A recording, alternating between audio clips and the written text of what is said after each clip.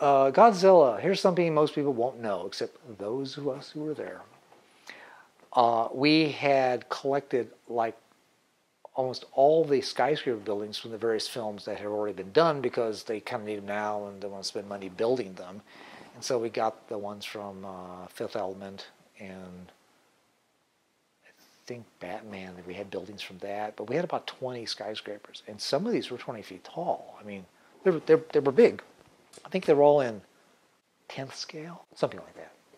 Anyway, with these, we had like model makers, we put jokes in them. Yes, R2 was there too. I had a bigger one on that one. Here was the funny part, is that in the windows, we had to make like little shadow boxes with just sort of shapes so that it looked like there was something in the room, but there was really nothing to focus on. It was just a shape.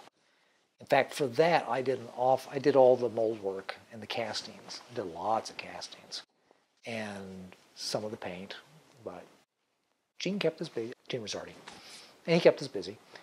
And it was a good job, 8 months. It was a good run.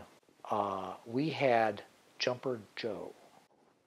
We had gotten an EMA figure of like a businessman staying in the hands on his hips. And this was Jumper Joe, who would be jumping off the buildings. So this figure ended up in every shot in that movie. Jumper Joe is on a building somewhere. We got this down so well that the camera crew, you know, they would do their last take. We got the film, we're set, with lights right, everybody's checked, everything's ready to go. Where's Jumper Joe? Okay, we can shoot. Even they wouldn't shoot without him in the scene somewhere. I don't know what happened to Jumper Joe. But surely somebody took him home. I kind of wish I had him. But that was fun. So yeah, he's there. Let's see, Batman is in one of these windows. Somebody did a little Batman figure. Well, on Godzilla at that time, they had a lot of work. They were shooting their stuff over, I believe they were at the Howard Hughes place.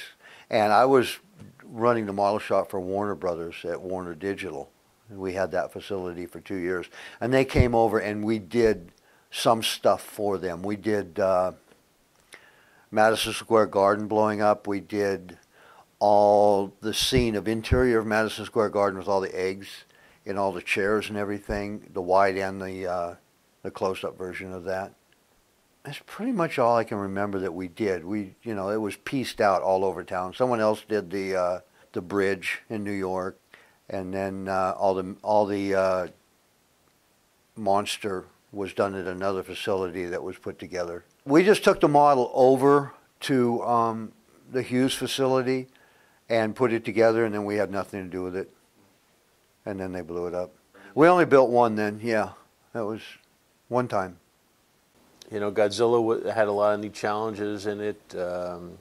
Digital monster with a miniature set, and then sometimes a physical monster in a miniature set.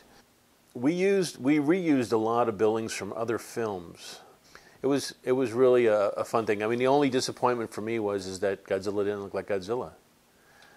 You know, when they showed him off, I just went like, "Well, who's that?"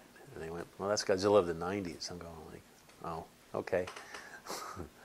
Godzilla is what has inspired me to be in the movie industry, you know, or to build miniatures and stuff. When I was a little kid, I used to remember seeing, you know, sitting on my parents' bed, watching a tiny little black and white TV set, and watching Godzilla and Mothra and Rodan destroy things, and I said, "Wow, that's kind of fun," you know, and you know, between them and seeing the Walt Disney Imagineers, you know, building things, all those kind of things fascinate me. I never thought I would have a career doing that same kind of work, but it was always back in, you know, in the back of your mind, you know, of like, wow, that would be so cool to do something like that.